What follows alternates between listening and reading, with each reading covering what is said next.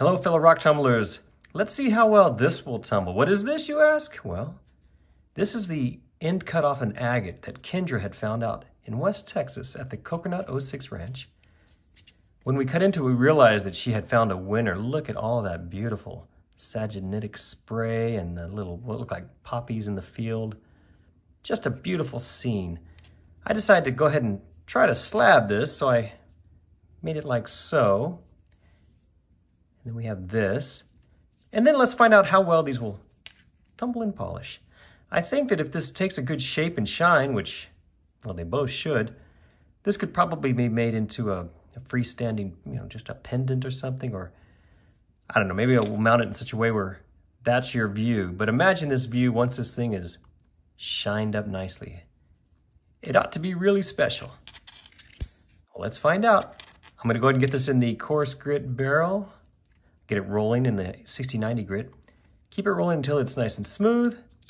Once it's nice and smooth, I'll bring these back in here and I'll show you what they look like before moving them onto the polishing stages. Check it out. Kendra's beautiful end cut of agate here is finally finished with the coarse grit tumbling. And this should be awesome once it gets shined up. You can see that flower scene in there.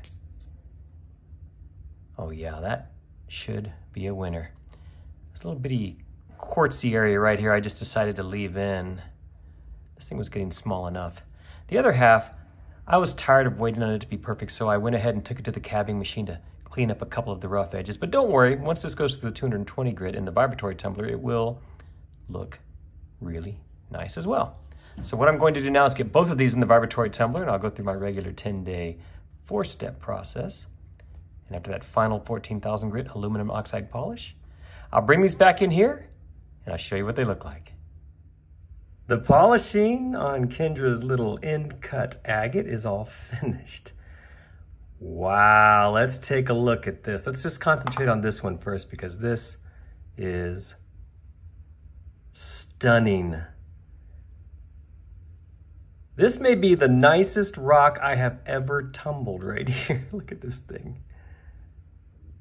I think my hands are shaking a little bit. It's just that awesome.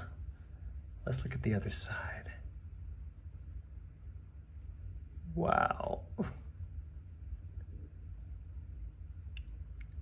It took an amazing shine, and it has an incredible, absolutely stunning scene on the inside. Look at that.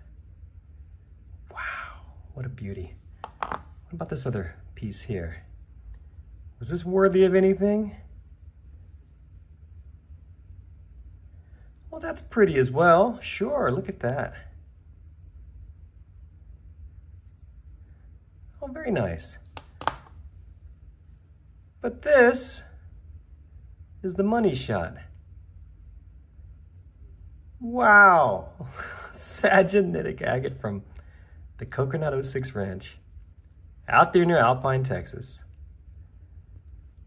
I cannot wait to go back and find some more of those. Wow. Now what to do with this? I'm gonna bring it to Kendra today. Let her decide. I'm gonna tell her that as polished rocks go, this may be the pinnacle right here. I don't know if it gets any better. Wow, I am just blown away. What a stunner. I hope you agree.